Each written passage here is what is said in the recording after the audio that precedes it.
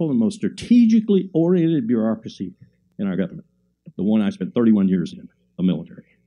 Here is what it has decided for Afghanistan. I bet you don't know this either. We are in Afghanistan as we were in Germany post-World War II. That is for at least a half a century.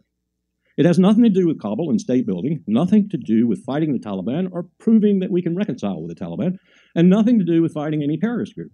It has everything to do with three primary strategic objectives. And I really, as a military officer, as a professional, I don't necessarily object to these objectives, but I believe the American people probably ought to be told about them, and there ought to be a debate as to whether or not they want to spend their money on these objectives. First objective is to be in the place that Donald Rumsfeld discovered was the most difficult country in the world to get military power into in 2001, and take my word for it, it is. Look at it on a map and leave it there, because it is the only hard power the United States has that sits proximate to the Central Base Road Initiative of China that runs across Central Asia.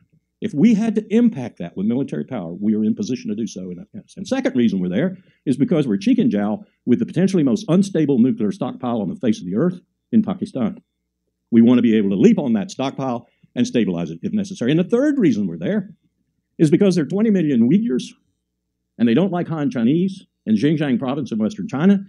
And if the CIA has to mount an operation using those Uyghurs, as Erdogan has done in Turkey against Assad, there are 20,000 of them in Idlib in Syria right now, for example. That's why the Chinese might be deploying military forces to Syria in the very near future to take care of those Uyghurs that Erdogan invited in. Well, the CIA would want to destabilize China, and that would be the best way to do it, to foment unrest and to join with those Uyghurs in pushing the Han Chinese and Beijing from internal places rather than external. Not saying it's going on right now, you didn't hear that, but it is a possibility. So that's why we're there, and I'll wager there are not a handful of Americans who realize that we, our military, has decided that for these strategic reasons, which are well thought out, we're going to be in Afghanistan for the next half century. Ladies and gentlemen, it's almost trite to declare our nation at a crossroads. Nevertheless, I think we are. Because it is the only hard power the United States has that sits proximate to the Central Base Road Initiative of China that runs across Central Asia.